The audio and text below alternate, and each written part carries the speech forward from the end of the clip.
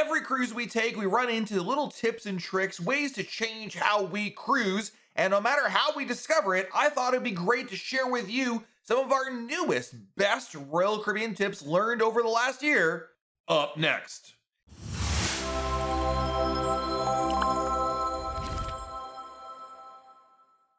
Hey everyone, it's Matt from RoyalCaribbeanBlog.com. And while our team and I have been going on Royal Caribbean cruises for years and years and years, we still discover new ways, new tricks, and new tips all the time. So I thought it'd be a good idea to share with you some of the latest ones that we've come across over the last few months to help you have an amazing cruise experience.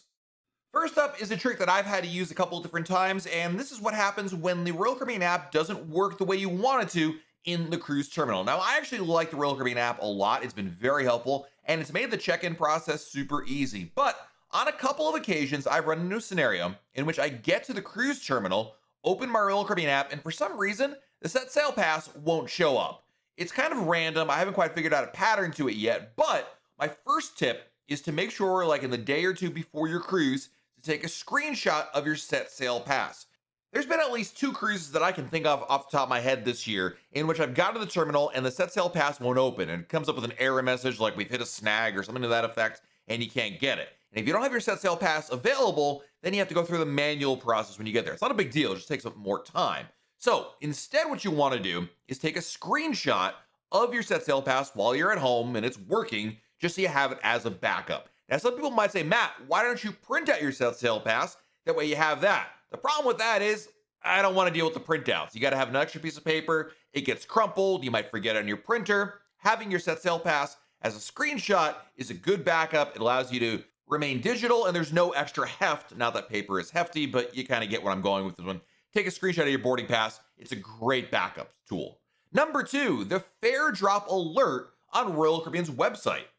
So Royal Caribbean has a new price tracking feature, and it's not quite as robust as maybe we'd like it to be. It is a feature that's there and something to think about. So when you go to the Royal Caribbean website and you do a mock booking, you look for a cruise that you're looking to book there is now an option to add your cruise to the watch list. When you're looking at the specific sailings, the specific dates, you'll see watch list. And if you click on that and you're signed into your account, it will add it to your account and have it as under watching.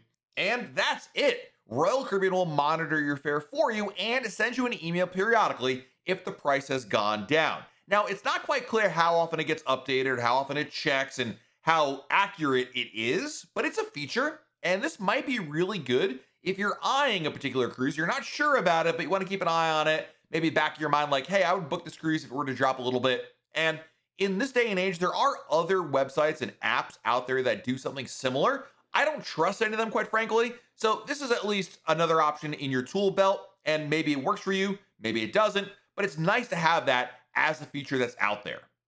Number 3 tip I've learned recently is to skip the fixed price menu at Izumi. So Royal Caribbean made a change to the Izumi menu earlier this summer, in which if you do the fixed price menu, if you order any sushi rolls, you're only gonna get half the size of the rolls. But if you order a la carte, you get the full size. I don't know why this is a thing, but it's a thing. Anyway, if you have the dining package or you're booking Izumi on your own, when you get to the restaurant, let your waiter know you don't want to do the fixed price menu. The fixed price menu gives you essentially a certain selection of dishes. An appetizer, 2 large dishes, aka entrees, and a dessert. And the issue I have with it are twofold. First of all is the sushi size. If you order any rolls under the fixed price, you will be instead given half-size portions.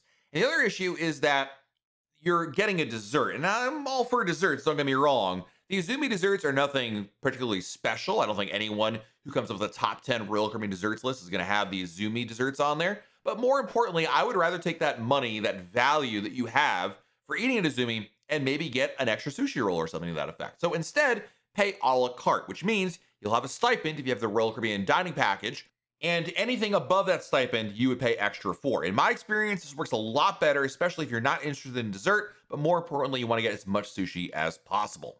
Number 4, there's actually a wrong way to apply sunscreen. This is actually really interesting. Getting sunburned is no joyous experience. It's really bad for your skin as well. And our staff has always struggled with it. We often have a discussion about who got sunburned recently on a cruise. And if it can be avoided, then it absolutely should. A recent study showed that how much more effective sunscreen lotion is over all other varieties that are out there. Now, some of you may not want to hear this, but it's really eye-opening how much more effective sunscreen lotion is over the other varieties. The FDA requires that sunscreen, no matter what type, needs to be tested after 2 milligrams per square centimeter of product. 2 milligrams of powder sunscreen or spray sunscreen are not the same as 2 milligrams of sunscreen lotion. That's just a big difference in application, and I don't think most people understand that when they apply it. So while spray sunscreen can still be good, if you're looking for the most effective sunscreen out there that won't require you to reapply every 15 minutes, you're definitely better off with the lotion. Earlier this year, Royal Caribbean quietly changed over its coffee menu at Cafe Promenade and Cafe Latitudes, and it looks a lot like the Starbucks drinks menu. Now, as you know, if you have a diamond drink or a drink package, you can't use that at a Starbucks kiosk, but you can use them at Cafe Promenade or Cafe Latitudes or Cafe 270. And the nice thing is, this is the same basic Starbucks drinks that they're served at a kiosk, but it's not an official kiosk, so it's included with your drink package. Therefore, if you have a drink package or you have diamond drinks to use, go to Cafe Promenade or Cafe Latitudes or one of those other places and redeem them for those macchiatos and lattes and espressos. Those are included with that. It's a huge benefit and so much better. Most people don't know this exists yet, but this is available as an option at those locations.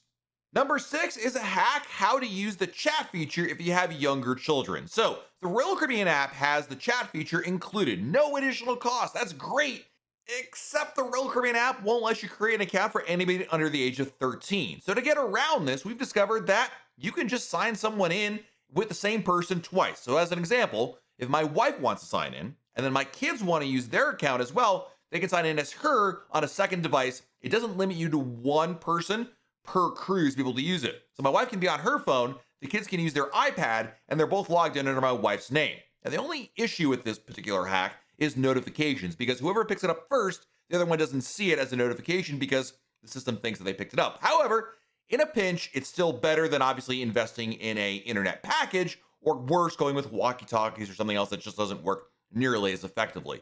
While the Royal Caribbean chat feature isn't perfect or my favorite messaging app on earth, it's free and you can't argue with that fact. So instead, you can use multiple accounts within the same cruise. That way, you can ensure that the chat feature can work and you have an ability to talk to your kids while on board the ship.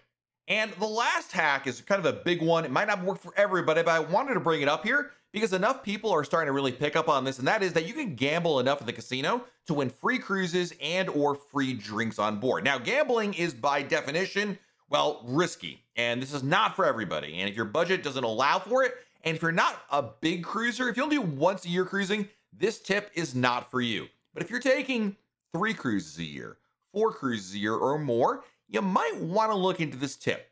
So Royal Caribbean's Casino Royale has its own loyalty program. Within that program, it rewards you if you gamble enough to reach certain tiers. It's just like Crown and Anchor Society, but it's based on how much you gamble rather than how much you visit, like with Crown and Anchor Society. Anyway, if you gamble enough to make it to the Prime level, which is the second level up from Choice, then you're going to have the option to get a free cruise and free alcoholic beverages in the casino for an entire year. Now, I don't have to tell you that a free cruise and free alcoholic drinks in the casino is potentially very lucrative, but it requires a certain amount of assumptions, and of course you have to be okay with it and be able to afford all this. Never mind the fact that gambling is going to cost you money out the door. So it's not exactly a pure profitability, but if you cruise enough, this could work for you. The way it works is if you accrue 2,500 points or more within a calendar year beginning April 1st to March 31st across any of your cruises, it's cumulative, not in one particular sailing, then you'll reach the Prime status. And that gives you benefits, like I mentioned, free drinks at the casino while the casino is open, and you will tier free inside cabin cruise that can be used on any 7-night cruise, excluding holiday cruises, and a waiver on cash advances in the casino. So how do you get 2,500 points? Well, you need to gamble enough to accrue it. Royal Caribbean doesn't have an exact mathematical equation for how many dollars you have to spend in order to earn 1 point, but it's somewhere around $3 or $5 gambled to earn 1 point. Now, it's not based on how much you win, just how much you gamble. So if you were to win all your bets, that'd be great. You'd just be gambling and wagering that money to move forward with it. And the nice thing is it's cumulative. So if you take 3 cruises a year, you could spread out 2,500 points across 3 different sailings and make it up as long as you reach 2,500 total by March 31st of the year. And then you're good for the rest of the sailing. Heck, if you get it on April 2nd, right, which is the beginning of Casino Royale's year, you'll qualify for all of these benefits for the current year that runs through March 31st, and then still qualify for it again next year, if that makes sense. I was kind of confusing on that. For example, if a passenger reaches Prime Tier on August 30th, 2023, they'd be entitled to all Prime benefits from August 30th, 2023 until March 31st, 2025. Passenger tiers will be indicated on their cabin card, and once they accumulate the required points, they immediately are entitled to benefits. If you got to a tier in the middle of the cruise, heck, the host can hook you up with a sticker with that new tier. Regarding the free cruise, there is a catch with those. First, you'll still have to pay taxes, fees, and port expenses. And second, the free cruise only covers 2 people in the cabin. Anybody extra in the cabin, like your kids, will have to pay normally for that. Now, we're talking about gambling, so again, for the 8th time, I need to remind everybody that there is inherent risks with gambling, and you shouldn't gamble for the sake of trying to win a cruise because you're going to be spending money anyway. But it seems like a lot more people are picking up on getting to Prime and Casino Royale because of the fact you can get free cruises, discounts on cruises, the free drinks. With those costs going up in general over Royal Caribbean, if you're already kind of a semi-gambler, not a big gambler, but you like to gamble a little bit and you cruise enough times, like 3 or 4 times a year, this could be a really interesting tip for you in order to get more cruises and pay less overall.